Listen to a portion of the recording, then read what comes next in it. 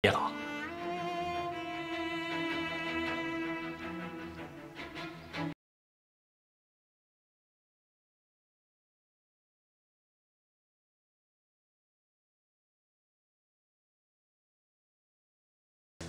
坐吧。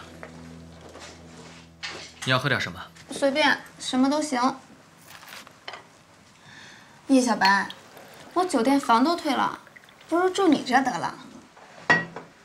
不用了，我已经给你订了回去的机票了，你得回去。你经过我同意了吗？我不走。不同意也得同意，你必须得回去。是不是又是因为陆悠言啊？你可别忘了，你答应爷爷要照顾我的。爷爷那边我会去说的。你要吃什么，我给你做。我不走，打死我也不走。你把我绑到机场好了。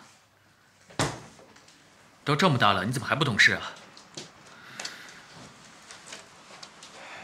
小静，我实话告诉你，我呢，现在不喜欢你，以后也不会喜欢你。我说的是那种喜欢，而且我心里始终都只有陆悠言一个人。这是你来的时候我就清楚地告诉过你的。机票我已经发到你手机上了，明天一早就走。不用明天，你不就想让我走吗？我现在就走。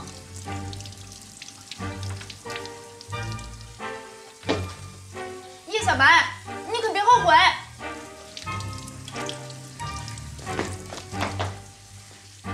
我走了就真的不回来了。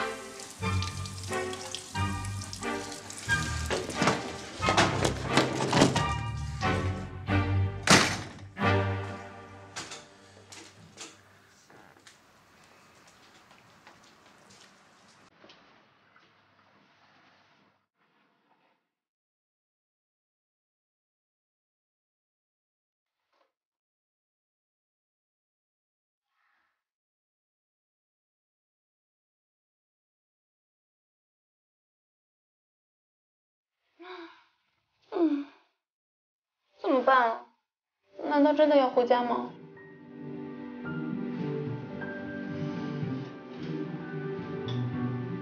不，我不能认输。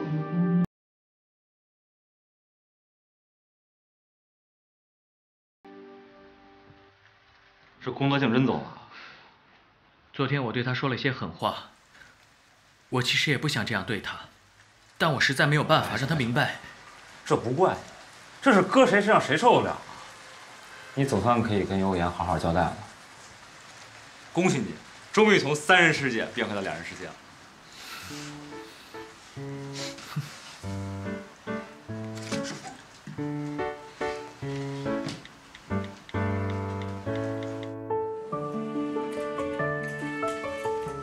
悠言，觉得这幅画画的怎么样？很好啊，你觉得它挂在这儿可以吗？嗯，很合适。对，那边稍微再高一点。答应你的事我都做到了，能赏脸见我一面吗？想你。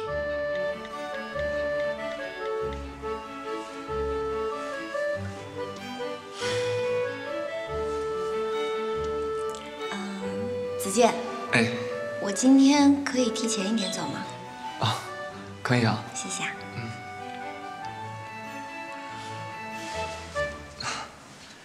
悠言，这几天你和我一起弄画展，虽然每天看起来也很开心，可是没有一天像现在这样这么高兴的。是不是因为顾野白啊？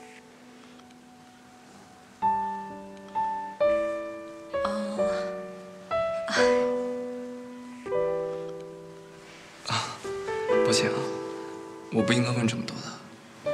没关系。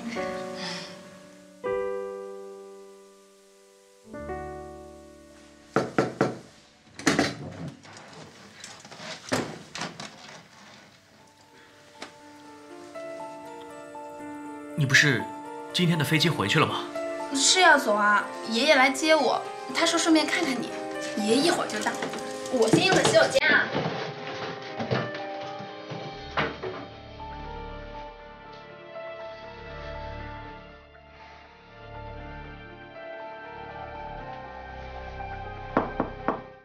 小白，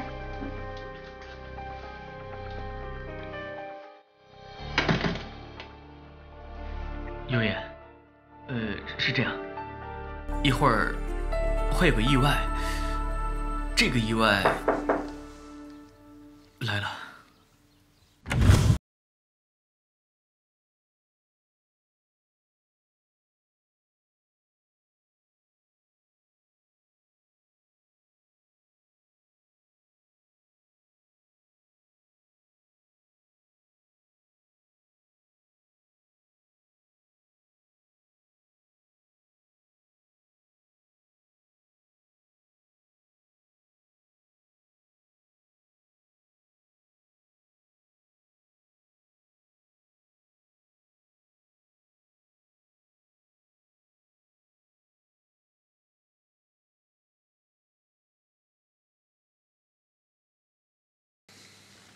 你还好吗？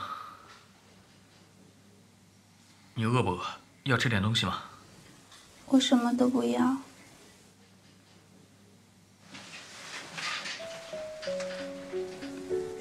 我只要你陪着我。我给你倒点水吧。我现在不舒服，让我卧一会儿。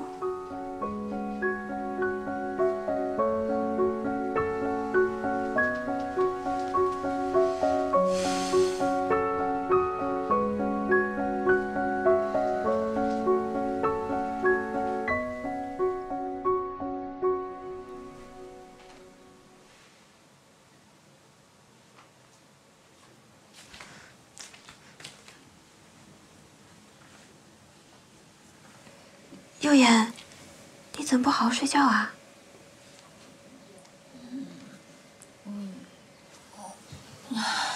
我没人。小健已经脱离危险了。珊珊，我去趟医院。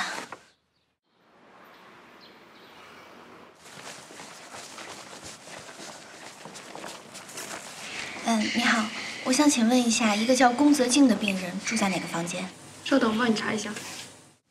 吃点东西吧。来，我夹不起来。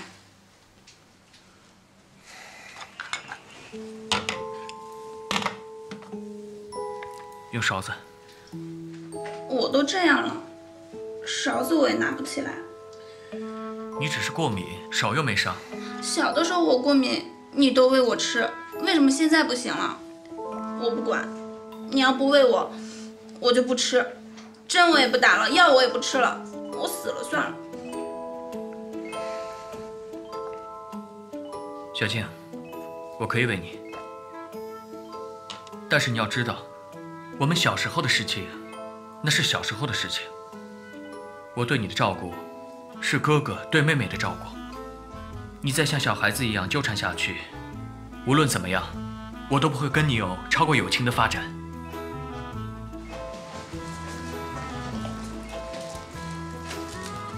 吃吧。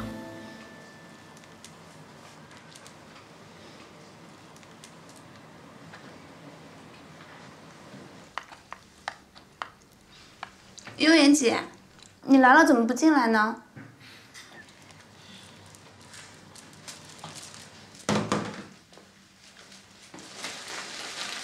你怎么来了？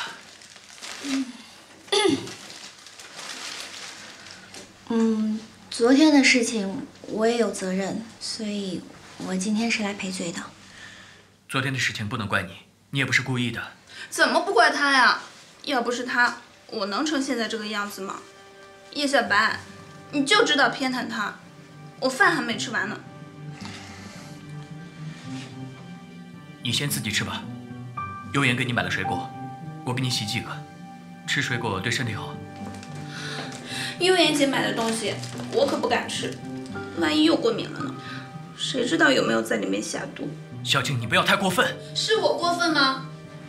现在生病的是我，他在这猫哭耗子假慈悲，不可理喻。走。叶小白，现在生病的是我。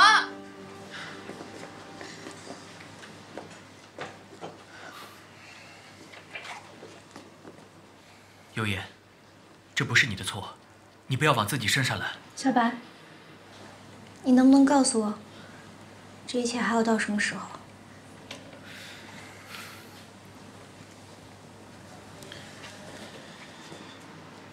给我1个星期的时间，等他病好了，我就说通他，让他该回家回家，不要再浪费时间了。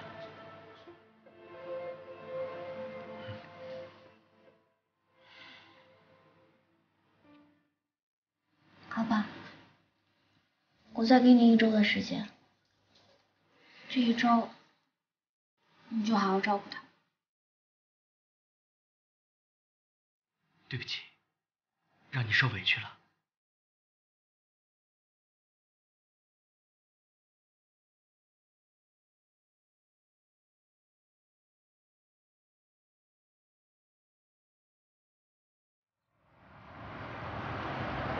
这幅，还有这幅都挂在墙上。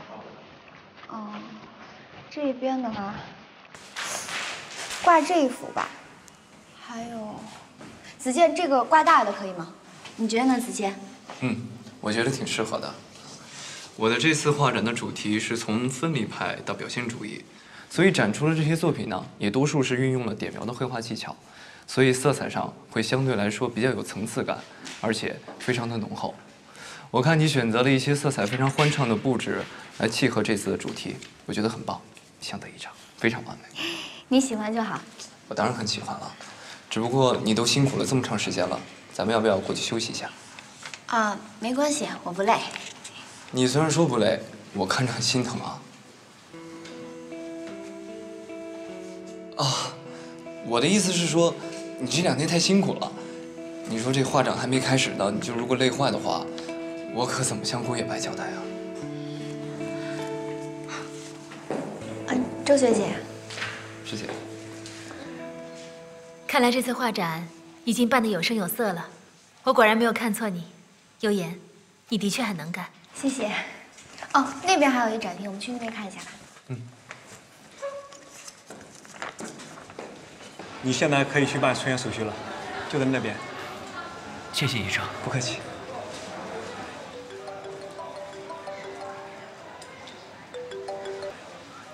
喂，魏大师，什么时候出关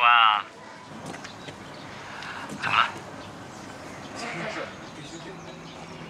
嗨，跟你说个劲爆消息，魏子要开画展了。他开画展不是很正常吗？我最近总看见陆悠妍和魏子健形影不离的。据说陆悠妍要给魏子健当策展人。他不是你的专用策展人吗？怎么成魏子健的了？